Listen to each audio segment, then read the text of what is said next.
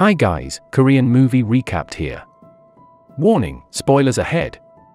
Today, I'm going to recap a Korean action horror movie released in 2018, called Rampant. After being away for years, an exiled prince is back in his homeland kingdom. But unknown to him, his kingdom is under an imminent threat. What will happen to him and his kingdom? Let's find out together. The story takes place in the Joseon dynasty era in Korea. A Korean soldier meets with a Dutch trader to secure arms. He sees a crew locked up in a cage on the ship with red eyes while snarling and demanding raw meat. After checking the merchandise, the soldier returns to his superior with a sample rifle. It turns out that they are a rebel group trying to scheme an uprising. But unfortunately for them, War Minister Kim and his men find out and arrest them. Back at the royal court, the ministers report this matter to the current king of Joseon, King Jo. He becomes furious and orders them to torture and interrogate the rebel to find out their leader. The king oversees the process himself, but the rebels shut their mouths. Meanwhile, the crown prince Young hears about the arrested rebel. He writes a letter and gives it to his man, then tells him to deliver it to his brother. The crown prince proceeds to the royal court, where the rebels are being tortured. He begs the king to release the rebel, but War Minister Kim has gathered evidence that the rebels have armed themselves with guns. The current king is kowtowing mightily to the Chinese Qing emperor after their invasion, making the rebels desire to remove the vile Qing army and rebuild Joseon. The crown prince also has said this multiple times to the king. But he only listens to the eunuchs instead of the populace. Hearing his son nonsense, the king becomes furious. The king insists that any decision is up to him, whether to submit to the Qing emperor or not. Whether the kingdom prospers or flounders is also his decision. Seeing his father can't be persuaded, Crown Prince Young reveals the mastermind behind the uprising. It is him, the Crown Prince. In exchange for his men's life, he kills himself in front of the king, hoping that it will open his eyes. Some time has passed, and the exiled Prince Kanglim has finally returned to Joseon after years of living his lavish life in China. He is accompanied by his goofy sidekick, Hugsu. His sudden return was due to the last will he received from his befallen brother, the Crown Prince. He knows that his brother has committed suicide but still doesn't know about the reason and uprising stuff. No one comes to greet him on his arrival, so he wanders the port village of Jamulpo with Hugsu. But something feels off, the village is too quiet. As they walk further, they find the village is in a mess. Piles of dead bodies are burned around the village. What could be the cause? A plague? Or a war? Meanwhile, the king just gets the news of Kanglim's arrival. It certainly doesn't make him happy. At night, he whines to the royal concubine. He feels that the whole world is conspiring against him. His own son was scheming against him, and now his other ungrateful son comes back only when he hears the death of the crown prince. The concubine then tells him the rumor that the crown princess might also be conspiring against him, fueling his trust issues further. The king immediately orders the guard to seal the crown princess inside her quarter, starving her even though she is pregnant with the crown prince child. It turns out that the concubine is scheming something with the War Minister Kim. What are they planning behind the king? Back at the port village, Prince Kanglim is still stranded there. Hugsu encounters something strange while looking for food inside the village hut. He runs outside and finds a group of soldiers coming to escort them to the royal palace. But it turns out they are a band of assassins hired to kill Kanglim. As they fight, something unexpected happens. The noise of their fight attracts the missing villager. But something is wrong with them. Yep, it's a zombie apocalypse in a dynastic era. The zombies wipe out the entire assassin group. When Kanglim and Hugsu get cornered, a band of survivors suddenly show up and help them. They are led by Park, a former servant of the late crown prince. They brought Kanglim to the survivor camp, where they struggled to survive. They beg him to help them, but Kanglim seems uninterested in helping them. Meanwhile, one of the assassins survives and goes back to his master. The one who ordered to kill Kanglim is none other than War Minister Kim. The assassin is sure that Kanglim is already dead in the middle of the chaos, which is not true. The zombie has bitten the assassin, so Kim locks him in the basement. Later, Kim deceived the concubine into coming there. The infected assassin attacks her. But why would Kim do that? We will know soon. On the next day, instead of helping the survivor, Prince Kang-lim tries to hit on Ducky, the female archer. She's a beauty among the hopeless villagers. But she doesn't like the man-child prince who abandoned his land. For real though, why does he even come back to Chosun? Back at the royal palace, the king is having breakfast with his concubines. The concubine deceived by War Minister Kim survived, but she has been infected. She turns into a full zombie in front of the king and attacks him. The king doesn't know what is happening as the War Minister Kim conceals the zombie plague from him. The guard manages to eliminate her, but it's too late. The king has been bitten. Prince Kang-lim continues his journey to the palace. Park and Ducky beg him to bring back an army to help the villagers. At first, Prince Kang-lim doesn't want to be troubled by his kingdom affair. He just wants in and out as soon as his business is done. But he ended up promising to them after Ducky convinced him.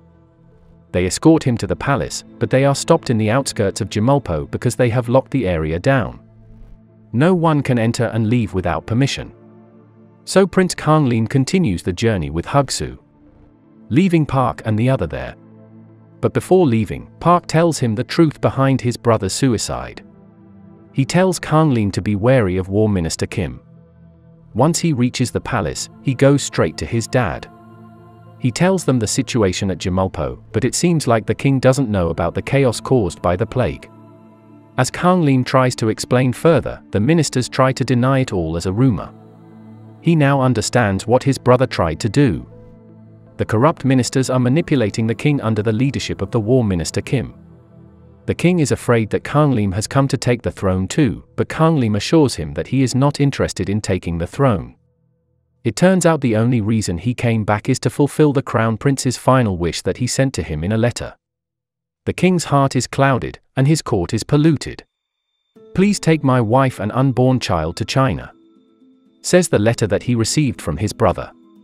The foolish king is slightly offended but grants Kang-lim an army as he requested to aid Jamulpo anyway, as long as he stays away from the throne.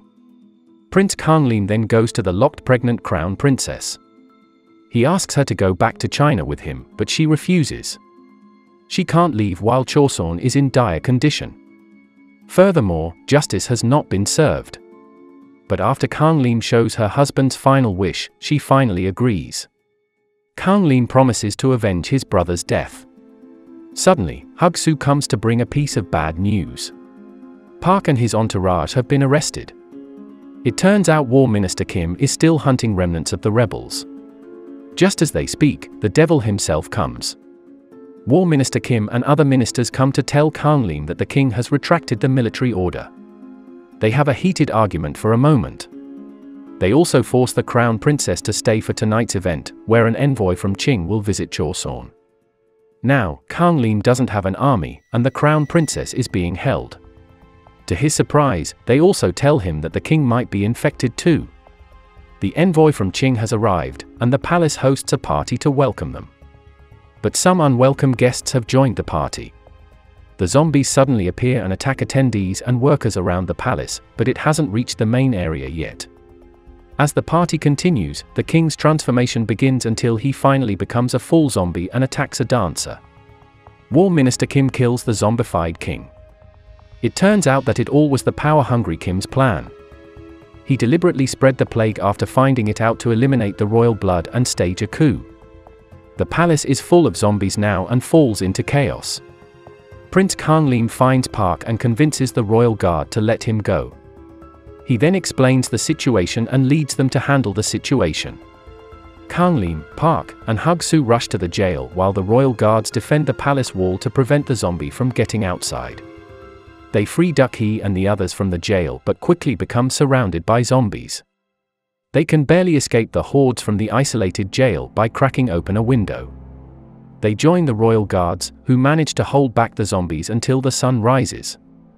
Once the morning comes, the zombies run into hiding to avoid the sunlight that can instantly kill them. Meanwhile, the War Minister Kim is hiding with the other ministers. Now that the king is dead, Kim uses the momentum to spark a revolution. Of course, he will be the new leader. One of the ministers disagrees, so he kills him right away. They plan to hunt down Prince Kanglim and the crown princess when the sun rises. But it turns out that one of their soldiers is infected and attacks one of the ministers. Kim handles them, then checks if anyone else got bitten too. Unfortunately, it turns out that Kim is the one who got bitten while handling the infected soldier earlier. The ministers panic as they try to kill each other. Kim slays them all, leaving him alone, slowly turning into a zombie. Ironically, his own plan is biting back. He amputates his own hand, then wanders around the throne room.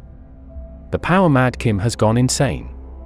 Kanglim and the others need to find a way to handle the zombies before the sun sets. He plans to go back immediately to China, but the others convince him to fulfill his duty as the Prince of Chosun. Now he feels duty-bound to find a solution. So he orders one of the guards to call for reinforcement troops while the other sets up the royal villa to trap the zombies.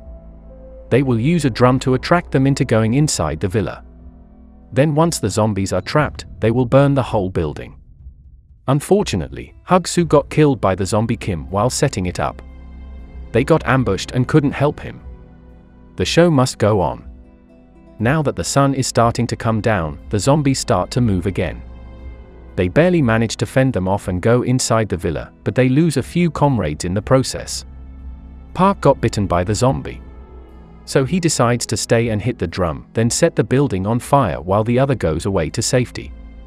After hitting the drum, he is about to set the zombie-infested building on fire. At the edge of his transformation into a zombie, Kim shows up and puts down the fire. Kanglim stares from afar and realizes that something is not right, so he goes back to the building. After he gets inside, he struggles to set up the fire.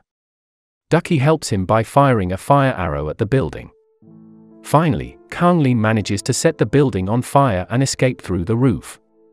But guess who is waiting for him on the roof? Yep, the zombie Kim is ready to fight him there for the mandatory final boss fight every film has. After some epic maneuvers and a bunch of unlogical luck, Kanglim manages to beat Kim and casts him down to the burning villa. Not long after that, the reinforcement troop comes. Not only reinforcement troops, but ordinary citizens also come to help. As Kanglim sees them, it reminds them of the duty his royal blood brings, to lead his people to prosperity.